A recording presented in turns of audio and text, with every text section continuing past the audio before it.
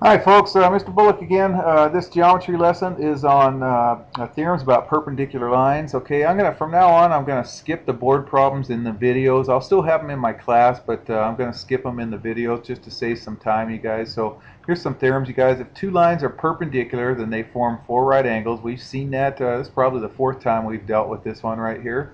Okay, if two lines intersect to form a linear pair, if two lines intersect to form a linear pair of congruent angles, then the lines are perpendicular. Okay, so here's two lines that intersect to form a linear pair, and these guys are congruent, and if these linear pairs are congruent, then they make right angles. They have to, because they add up to 180, so if they're congruent, they each got to be 90 and 90, so there's my 90s right there, 90 and 90, so they're perpendicular.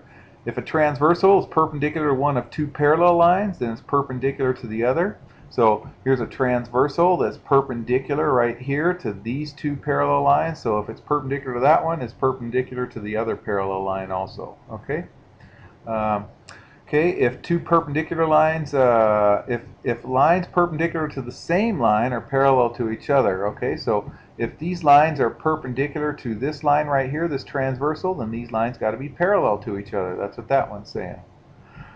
All right, so the distance from a point to a line is the perpendicular segment that joins them. Okay, so here it is right here. There's a point right there and a line. Okay, this wouldn't be the distance. This would not be the distance.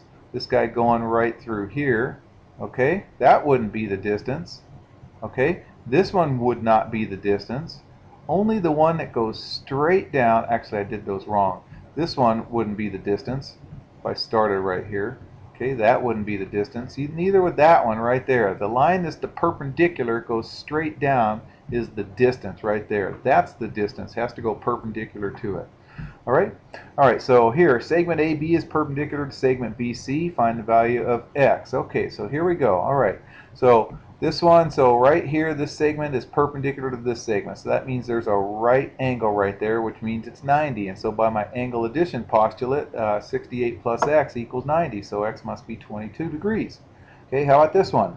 Okay, got a right angle right there. So again, angle addition postulate, you get x equals 13. How about this one?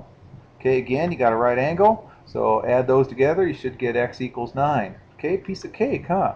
All right, so here's a word problem. The retail cost. The graph at the right models the cost of renting a moving van.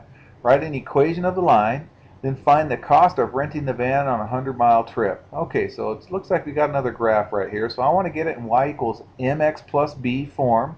Okay, right there is b right there because that's at 0 right there. So 0 comma 30, they told me that. So that's b right there. So it's y equals mx plus 30. I just got to find m, and so I'm going to use slope formula. Slope formula, I got 3/5. So y equals 3/5 x plus b, so y equals 3/5 x plus 30. Okay, so there's the equation of the line.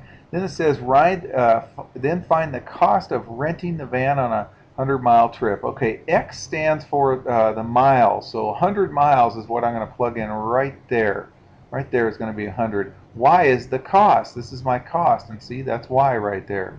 X is over here, x is the miles, y is the cost. Okay, so plug in 100 right there. So 5 goes into 100 20 times, and 3 times 20 is 60. 60 plus 30 is 90 bucks.